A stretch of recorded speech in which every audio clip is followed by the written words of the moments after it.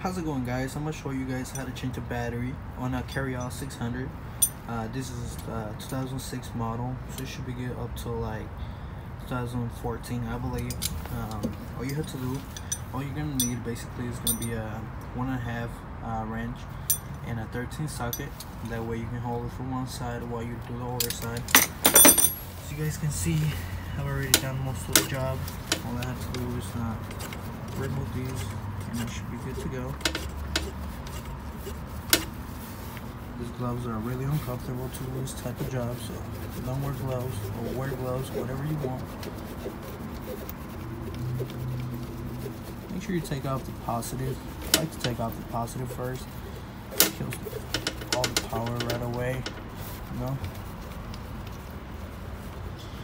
Take that one off.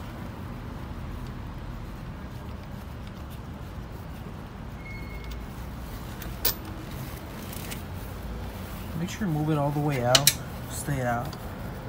I will tell you guys to always replace those because they get rust out. You don't want to rust.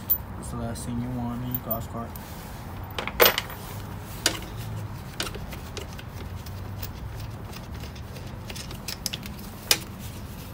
Like I said, we're not going to need those.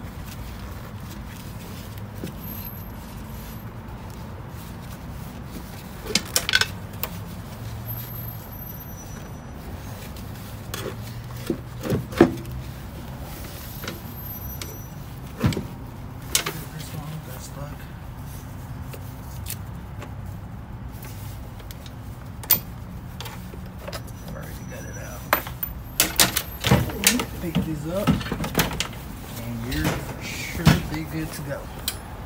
Get a brand new battery. At our shop we usually like to use this type of batteries. Make sure you always clean your poles. Right now I'm doing this job on site, so it really doesn't matter. This customer's not really paying. Oops, put it in the wrong side. Can't do two things at once, you know? Usually, you will have these things to hold it back there.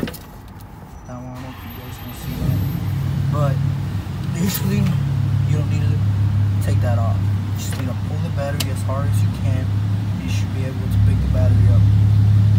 Other than that, guys, just screw the batteries back on.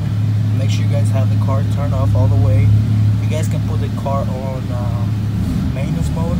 Is the best do that.